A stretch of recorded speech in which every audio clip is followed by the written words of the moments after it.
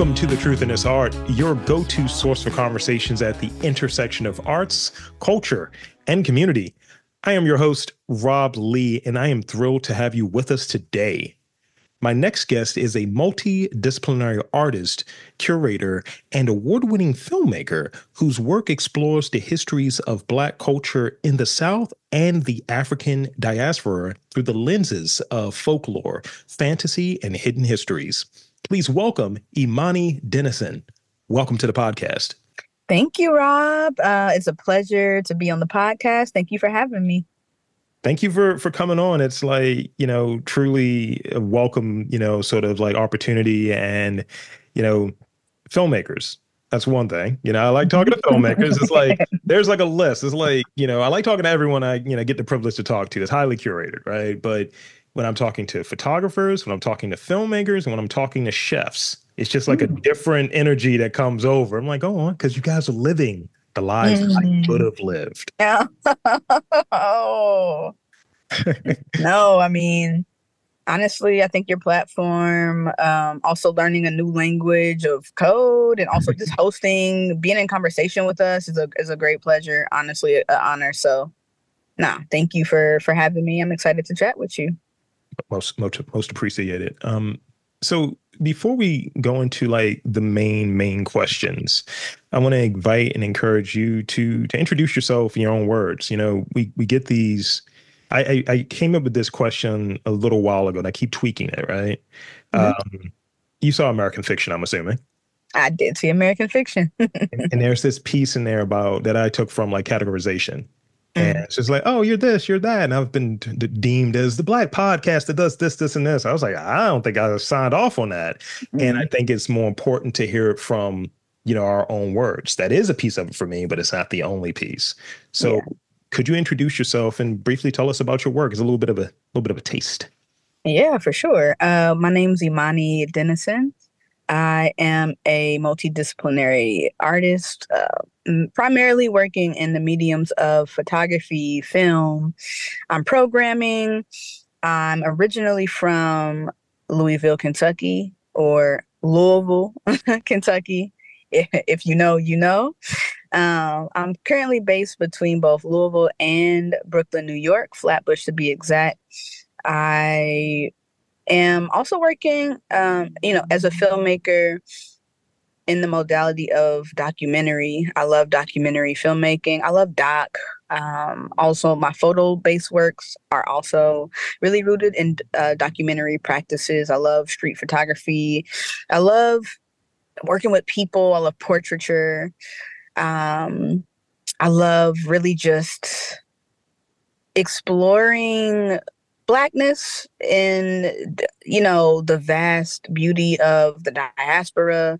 I've traveled throughout the continent of Africa, collaborating and building and documenting histories and reimagining and like exploring with my own imagination. And I'm doing a lot of that work here too on the ground. And that's my practice. That's me. Thank you.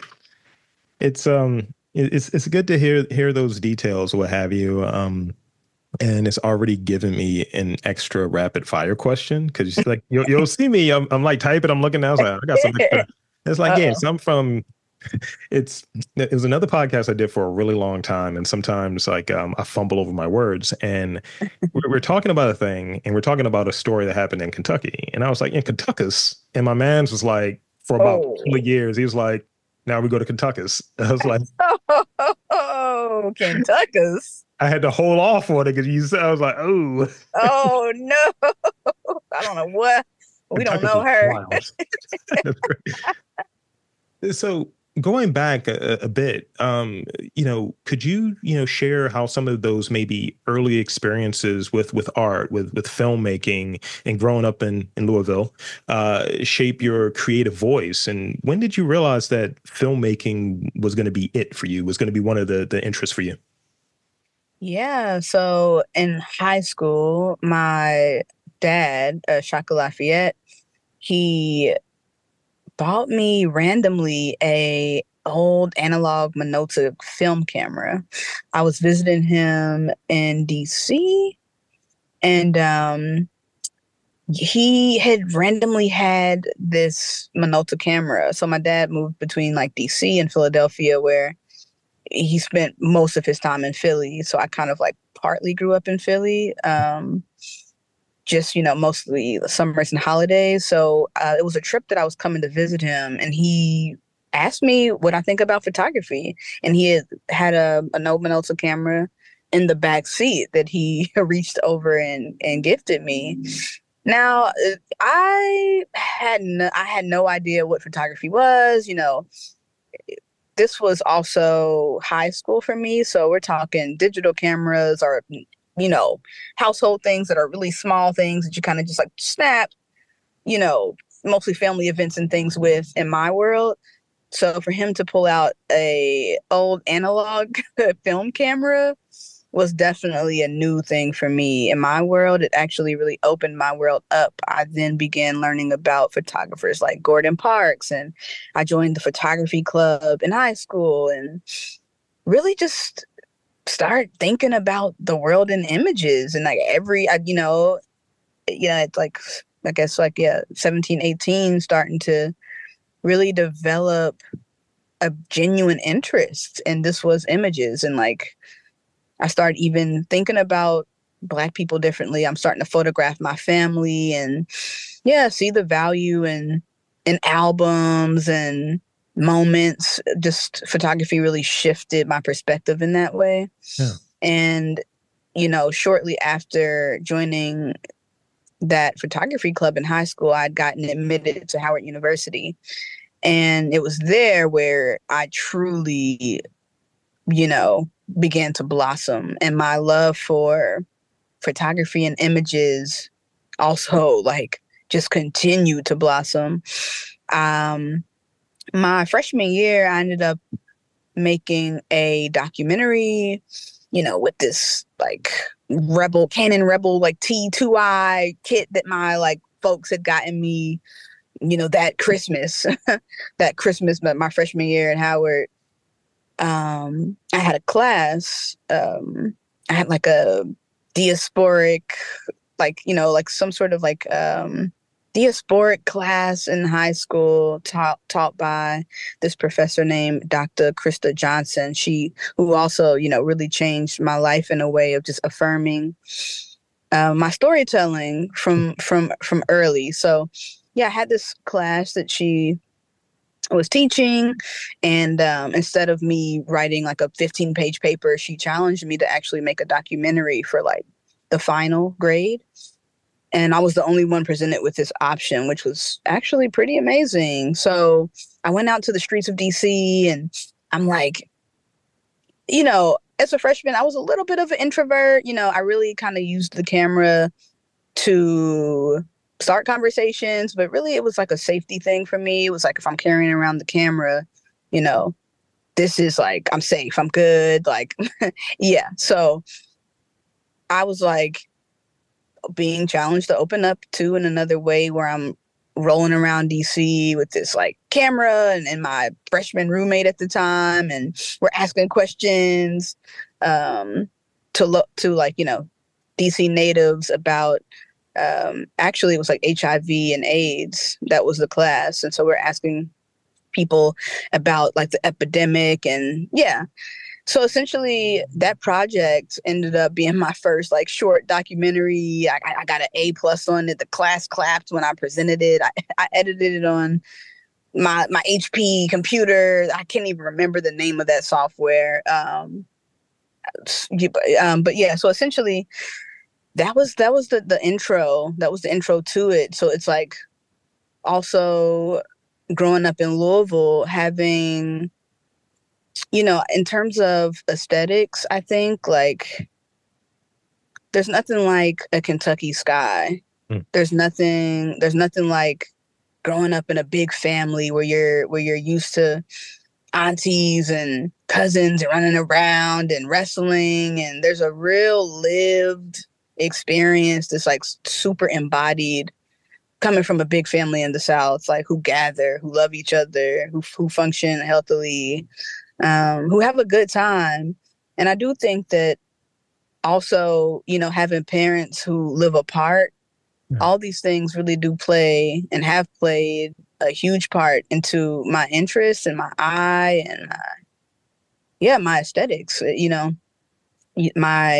My father, who I was going back and forth from to Philly to visit his mother. My grandma is a Mississippi woman. Mm. So that means my father is a Mississippi man, right?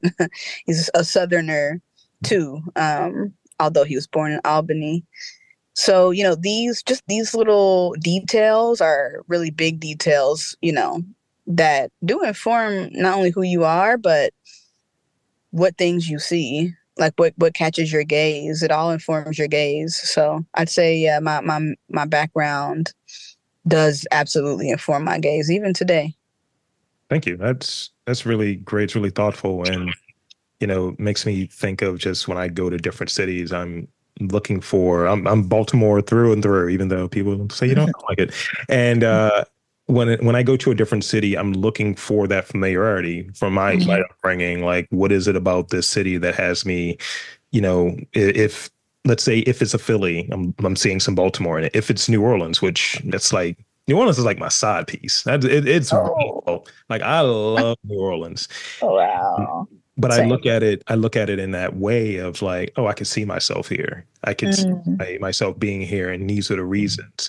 And it's really pulled out. But I consider myself, and my experience is very much a mid-Atlantic guy. But it's something about that sort of Southern sensibility that's there that clicks for whatever reason. And as you mentioned, like I think about my some of my family here. We're all from here, except for my grandmother. She's from like North Carolina. Well, she was from North Carolina, and mhm. those sensibilities are there. And I'm like, oh yeah, we kind of country in that part. Got it. Yeah. Got it. That makes sense. And it's just there. And then like my mom's people from Southern Maryland, I was like, oh, y'all country too?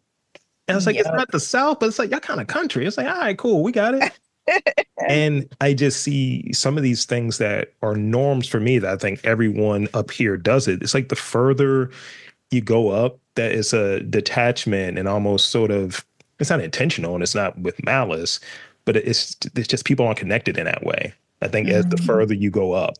Nah, yeah, no, absolutely. I would have to agree with that actually. I mean, I've been in New York like 9 years now, and I won't say it's disconnected, but it's just definitely not the same as the South. Yeah. It's definitely not the same as the South. I mean, there's definitely love here, and I mean, a place like New York and Philly, it's well, I will say more. New York is definitely a romantic city, and there's a lot of love just in the streets and in the air. But the South, yeah, it's just a different thing. Yeah, it's almost like passing a certain test of like, you really from here? Cool, you in. Versus you're down there, like, and I'll share this before I move to the next question. I remember the first time I went to New Orleans, I was there by myself. I was going Yeah, through like a crappy breakup, and this was like sort of money I had left over. Instead of visiting the girl I was dating, I was like, I was gonna go to New Orleans. yep. Because Hannibal Buress said a joke about it. That's the only reason I went.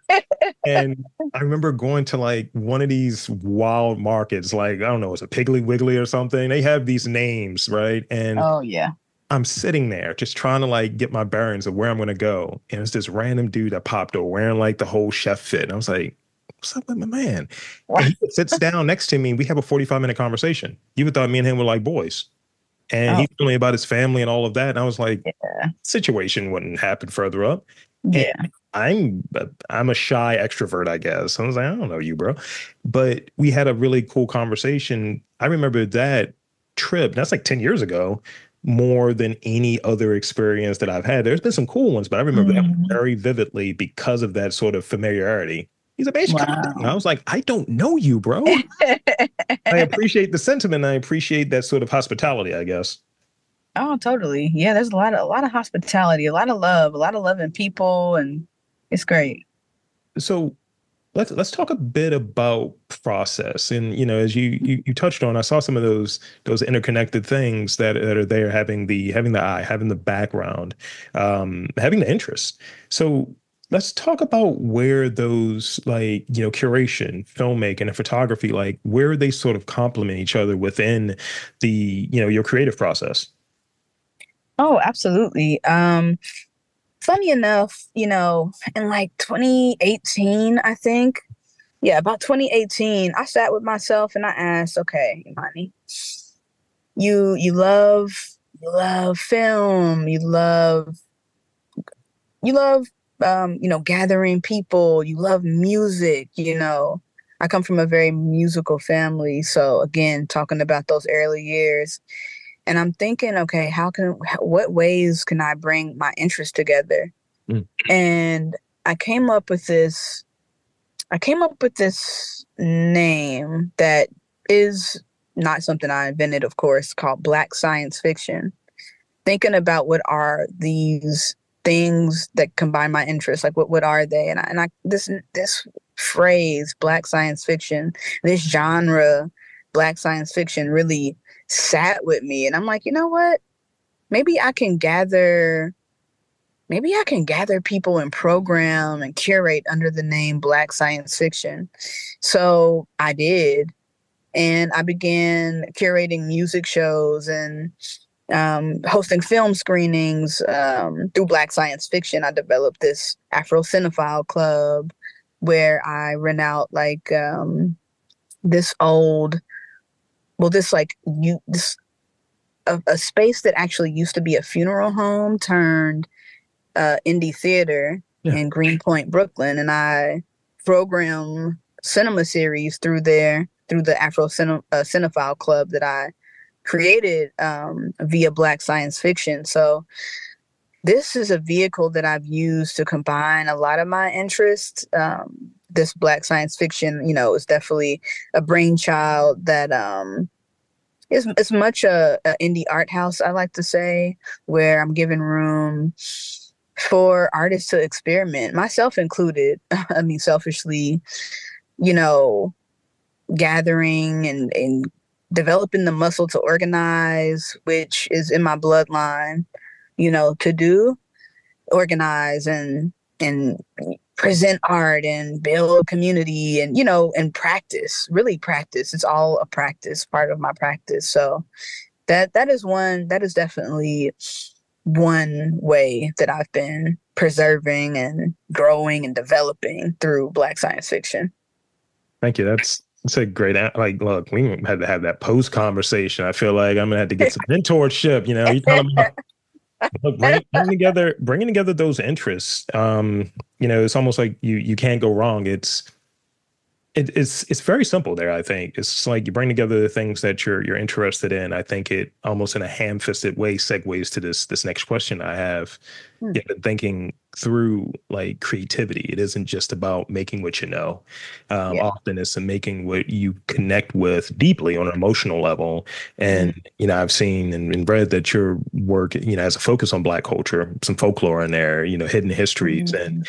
even going back and talking a bit about sort of what's often in plain sight when your time at Howard, right? So Mhm. talk a bit about like why do these themes resonate with you personally, and what draws you to this type of story versus something that might be more, yeah, someone's done that, but I'm gonna put my own stamp on it. Oh, absolutely. Thank you for this question. So I grew up, well, one, my name's Imani. My dad's name is Shaka. I grew up, I would say, especially my paternal side, are 100% Pan-Africanists. I grew up with a bunch of Black children's books that were really rooted in fantasy. Mm. So I think for me, I mean, even beyond like my own creativity, for the first 9 years of my life, I was an only child before my little brother came. I was an only child, so I got really good at playing, alone in a lot of ways. I was more a quiet child. I did grow up with cousins and all of that, but I really loved like science and like I collected things like rocks. I was very yeah, I'm not sure. I don't know what kind of child you'd call this. My grandma always talks about it, how interesting it all was, but Yeah, I really just had like genuine interest from young, Sure. where things like just really interested me, like that might not interest the average child. But I mean, this really led to even me storytelling, and like I would um, draw a lot and like create stories from like a really young age, and not only narrate them, but I, just like use material. I was like using like material like toilet paper and fabrics and putting things into books and gluing. So I was always really hands on. And again, grew up with folklore books, Virginia Hamilton's, The People Could Fly, just was a huge staple, but just a range of fantasy books. And I think that's really manifested itself in my adult life in really beautiful ways. Also, again, on my paternal side, I grew up with a grandma who told a lot of stories to me and my cousins, like also just a singing woman, a very musical woman, who always had a story in her song that's also influenced me greatly. So I think now, you know, as an adult, as someone who is very interested and like in love with storytelling, I always go back to my roots into not only just what I know, but like what I thought I knew, and then like what I'm rediscovering all the time. Like, as we grow every year, as we change every year, our understandings of things change, and I'm always reaching back. I'm always reaching back to roots to reprocess things, rethink about things, and just find out and hold on to more so like hold on to who I am and who my people are, who I come from, and really kind of just remembering remembering how things feel. Like, I've been again in the North now for you know, essentially from 18 years old onward, and I'm 32 now. So, I spent 4 years in DC, and then, I mean, almost 10 years in New York, and done a lot of traveling elsewhere, you know, essentially outside of that too. And there's still no place like Louisville, Kentucky. And there's still nothing like those children's books that I still have under my childhood bed, or like my bed at home at my mom's house. And like when I'm coming now to like when I'm coming to the table now as an adult, as a young filmmaker, as a mid-career filmmaker who has something to say, and I want to tell a story about a community in Louisville, Kentucky. Well, now I'm going to pull from Virginia Hamilton because, I'm thinking about, well, what do I want to say about Louisville, Kentucky? And I'm really referencing a short film I just made, called The People Could Fly, about essentially about the history of roller skate culture in Louisville, but more so looking at roller rinks as sanctuaries and how they emerged throughout the years in Louisville as safe spaces, as really deep community spaces. Um, so, of course, when I'm approaching this work, I'm going under the bed and I'm remembering, okay, what parts of my childhood can I bring with me, and what elements of a space, maybe as simple as a rink to most, could I make magical, because it's already a magical thing. And I'm like, okay, well, the people could fly. Like the people in here are flying. I mean, I grew up roller skating, as did my mother. And, if I'm like approaching new work, I'm thinking, how can I bring ancestors into this work? Yeah.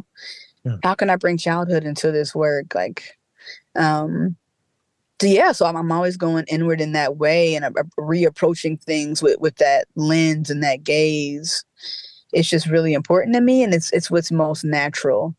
So, you know, outside of that too, just even when I'm making photographs, making photographs, when I'm making images, or what catches my eye might be how the sun is hitting a building, no matter where I am in the world, be it Johannesburg or Flatbush, but maybe something reminded me of what a sunset feels like um, in the grass in Kentucky, or um, maybe I'm like walking around Prospect Park, but I'm really thinking about home and how it feels to be in the backseat laughing with your cousins. And so I'm always kind of just like taking like childhood things or things that feel most like home into the work, because it's the most authentic part of myself, I think. Thank you. You're making my job easier. We're poking at sort of what the next few questions are about. So thank you for revisiting that, and you got me not to say my goofy. I had a pun I was going to throw in there, but I'm not going to. I'm not going to. There's You something about should. there's something about you having denizens, and it's just like having your people, because your name, and yeah, see, fell flat. See, yeah, You silly. But no, that it's great when you're able to, and there's a few comments I want to make. You're able to, and I think you're right. The authenticity piece is so important. It's before we get sort of beaten down with rejection or whatever the thing might be. You're just doing whatever the thing is that you do, and hearing about like sort of how maybe you got your first camera or things along those lines. It reminds me of how I stumbled into recording audio. Was I was trying to impress a girl. I did a rap song in character as Beowulf. Whoa. Wow. And I did it Wow. with all of these DJ Clue-ish ad libs. Wow. And I had one of those teachers who was like very supportive, and she played it for the class. I am this color. I've not got any darker. I was red. I was like, oh, this is embarrassing. But she thought it was cute, and she was like, "Oh, what's going on, Murder Mac?" And that's what she was calling. I was like, "I'll take it." Oh, It's MURDA. And Murder Mac. so hearing about that, my parents are like, "We need to get you a small recorder," because I got one of those like old dubbing machines, and I recorded on an old dubbing machine. I was a tinkerer, right? And my parents got me the little handy recorder. So for a while, I would walk around and just click, note to self. And that's probably proto podcasting for me. It's probably, hey, let's Mm. get this story. Let's not forget this thing. Or even with my friends, we would, hang out in the basement during the summer. This one summer that comes to mind, my my dad used to work for the city of Baltimore, and it was one year where Sammy Sosa from the Chicago Cubs had a cereal, like basically knockoff Frosted Flakes, and Mhm. my dad found a case of them that fell off of a truck. So that's what we ate every day during that summer. So we would sit there loaded with sugar watching wrestling. And I was recording the conversations we were having as stupid teenagers. But that was probably one of my earliest Wow. dives into what a podcast would be. And that's 24 years ago. Wow. Yeah, it really starts like with the family. Like just like those things that are just regular parts of your makeup that you don't really even see as things until you reflect on them later and you like, hold on. Actually, I've been an archivist like most of my life, or like Right. Right. And I've been recording conversations with people and I shouldn't have been for a long time. I've been making an ass out of myself for a long time. No, but it's really important to, tap back into when we were younger. There's something there. And so moving back into the People Could Fly, highlighting those gathering spaces. I'm reading that the time frame is from the 60s to the mid 2000s. Mhm. So why that time frame? What was the significance there? And sort of secondly, why is it important to preserve and, if you will, archive these stories? Yeah, well, the 60s to the early 2000s. So definitely the early 2000s was because that's when I was in the rink. That's when I was in high school, and the ritual of the Friday night, Saturday roller skating was huge when I was a teenager. Definitely its own world and a place where it felt like teenagers were safe. Like, I don't know what's happening now in the world. It's in shambles, but the rink was definitely one of those teenage spots where kids could go and be kids and also, like, be away from their parents, have some sort of freedom, and but like it was a container to like explore, but it was safe. It was really special. So I really wanted to highlight that, put my own voice into the film in that way. And, as early as the 60s, because, 60s, 70s, 80s, we're talking now, you know, a time of a segregated city, especially in the South. And I think it's an important fact to include in a film, especially a documentary, especially when we're living in a world now where there's like book bans and like fake news. I think like it's important to, yeah, to talk about, what people had to sacrifice to get to what I experienced in the 2000s.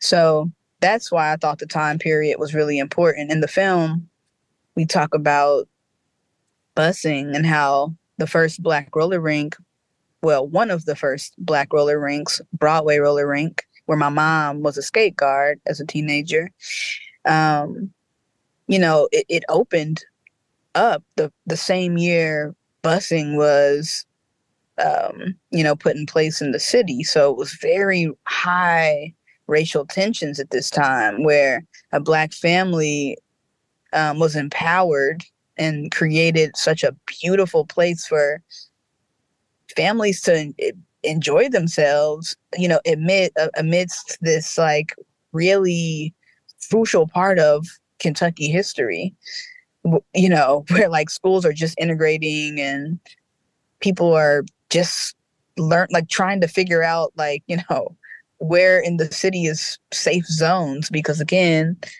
um, yeah, it was in the segregated South in the 60s is a serious thing. So, yeah, I wanted to make sure that there was a range to really like talk about what people sacrifice, what families sacrifice, what Black people, encountered, just give a broad scope of the past and juxtaposed to the present, just to see maybe what has changed and what has stayed the same. Thank you. It's really good, and I think you're right. I was going to say something about the fashion, like some of those fits over those 4 decades, but no, I think it's really important to capture like what's happening, what has happened, the sentiment, and your point around sort of what it was then, and then seeing like where it's at now. And I think sometimes even talking to folks who were around that time, like my dad's 70, and I remember it was maybe 2019, here in Baltimore when we had the unrest, or what some people call riots. And my dad was like, "Oh no, none of that stuff's been fixed since 68." He's like, "I don't know why they acting like this is new. Yeah, I hadn't touched that in 50 years." Wow. And I wouldn't have that reference point because I wasn't around then. So being able to have someone who was around for that time and saying pretty much they're branding this and like you guys did, it's like, no, this has been blighted. This is intentional. They don't care about what we have here. So I think it's important to have those stories actually have some semblance of truth versus something that's rebranded of we've always been this sort of city, this Yeah. sort of community. And then, we lose something there. We lose that connective tissue and that DNA that's baked into who we are. Absolutely. I agree. And so, this last sort of point of this question, what would be the key thing you want folks to take away from this film when they check this film out? You know, I really just want people to have learned something new about Louisville, Kentucky. I want people to walk away too with just a better understanding too of the importance of spaces like Robin's Roost or spaces like Broadway Roller Rink. If you see the film, you'll understand just what kinds of communities are built, um, or what kind of communities have been built in a small town like Louisville that people might not talk about or hear about much outside of Kentucky Derby or Muhammad Ali. I really just I want to, I want people to be interested and care about the city. I want people to visit. I want people to pour into the infrastructure of the city. Um, yeah, I want Louisville to be a place on people's lists, and I want folks to watch the film and want to go skate or just have a better understanding of, again, the importance of these spaces, and hopefully, return to their own communities and or in search for places that feel equally as good to them. Yeah, that would be the ideal. But again, just such a privilege actually to be telling any story about my hometown. I think filmmakers don't always get the pleasure to do that. So I'm really just thankful at all to just make work about Louisville and like a place that I also like grew up frequenting as a teenager. It's really special to me. It's especially it's important, and it feels, I would imagine it feels really good to really do it for the home team, do it for the city. And I carry that on me. I don't sound like I'm from here, but I carry that when I go. So I'm from Baltimore, man. I'm from East Baltimore. I get real specific. It's like, yo, Baltimore's not that big. I'm like, I'm from East Baltimore. Exactly. Yeah, you gotta say it. You gotta rep and get real specific sometimes. And thoughtfully, when I go to these different places, I come with like on my best thing, repping where I'm from, but also just like, look, I do this. I do this professionally. This is a thing that I'm interested in. And, really almost as an ambassador of, hey, you should check this out. Yeah. You should check out Baltimore from this. It's all of these great things here. Don't listen to the other stuff. That's a small part, a small slither of what the full story is. And it's an invitation, really. Um, Yep. so there's one other thing I want to say about, about the film, right? Yeah. You're in your bag. I see, archival footage, still photos, and some new material. So let's like, what was that like really executing sort of multiple facets of your diverse skill set? What was that like? And really with that energy of putting on for your city and your hometown? I mean, it's absolutely a pleasure to put on for the hometown, like to make work and you have articles like from your local news stations, like writing things about you and publishing it, and having extended family members and friends of your family like reach out about it. You become a champion like in that way, and it's truly no feeling like it, especially when you come from a small town or from like an unsaturated space. Like I'm not from New York City. I'm not from a town like even Philadelphia or Chicago or LA. I'm from Kentucky. So I feel like a possibility model for a lot of people. And I think we all need that. Like a possibility model is in younger cousins.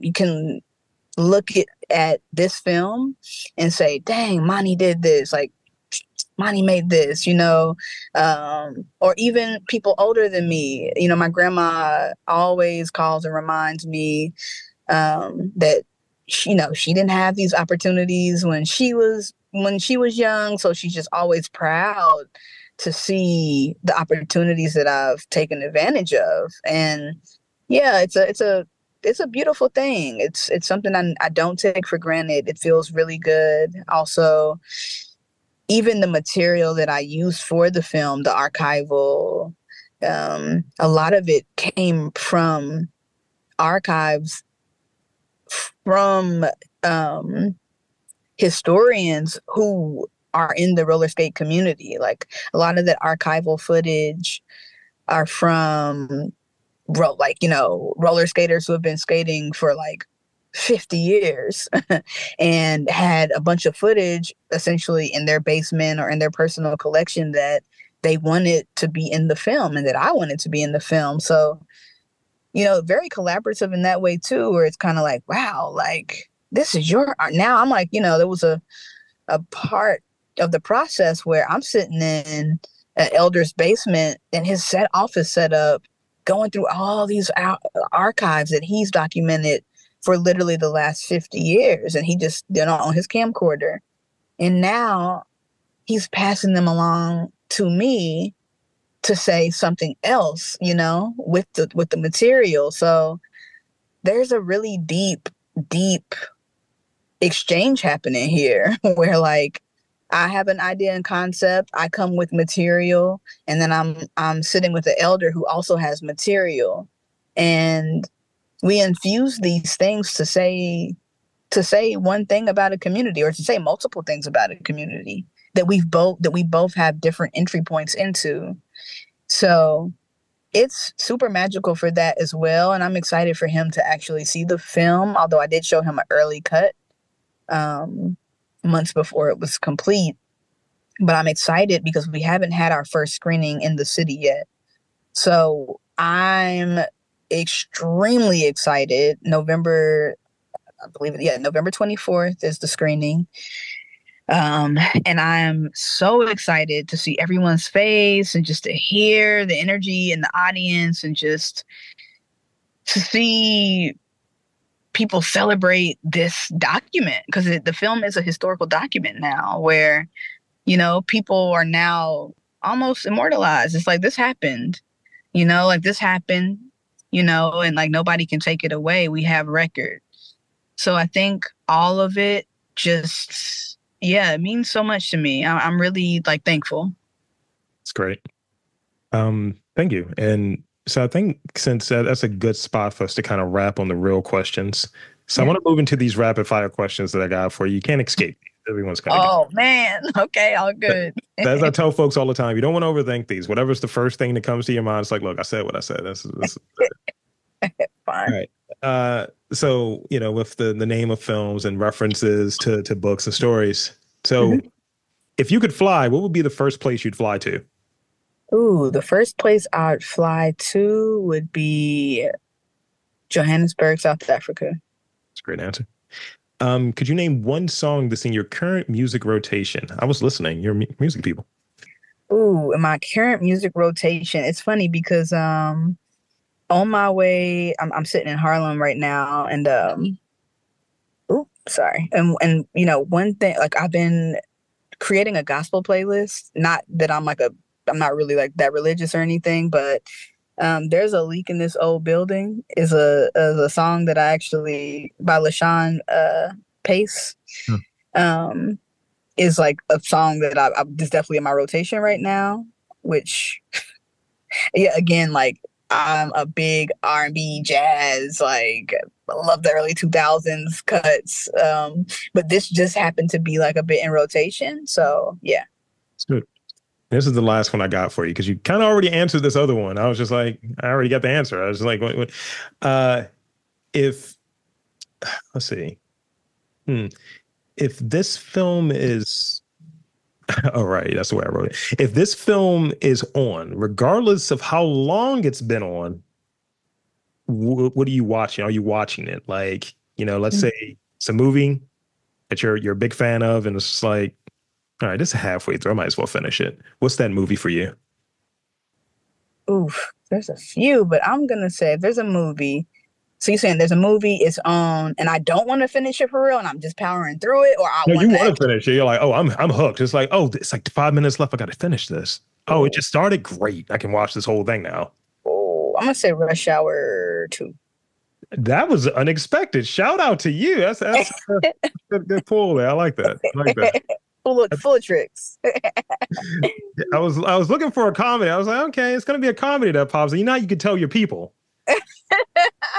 Yeah, Rush definitely. I love a Rush. I just need to actually revisit that. But anytime it's on, I'm like, oh, we here, I'm chilling. That's good. That's good. Um, and that's kind of it. You got off the rapid fire, off the hot seat, as it were. Ooh, So there's two things I want to do as we close out here. yeah. One, I want to thank you for spending some time with me, some of your afternoon with me. This has been a treat. And two, I want to invite and encourage you in these final moments to share with the listeners all of the details, the social media, when the film is going to be, all of that stuff. The floor is yours. Okay, thank you again for having me. It was such a pleasure and an honor. The film is out and about. The People Could Fly is doing a festival run right now. It will be playing at the Speed Art Museum in Louisville, Kentucky, November 24th, if you're local. But also we'll be playing the New Orleans Film Festival, Hot Springs Film Festival, and Doc NYC this fall. Still pending other festivals, but please catch it there. Also, social media things. Imani Nikaya is my Instagram. That's Imani Nikaya. Nikaya is Nikyah. Imani Imani. That's me. That's my social media. And yeah, I think that's about it. There you have it, folks. I want to again thank Imani Dennison for coming on to the podcast and sharing a bit of her journey with us. And for Imani, I'm Rob Lee, saying that there's art, culture, and community in and around your neck of the woods. You've just got to look for it.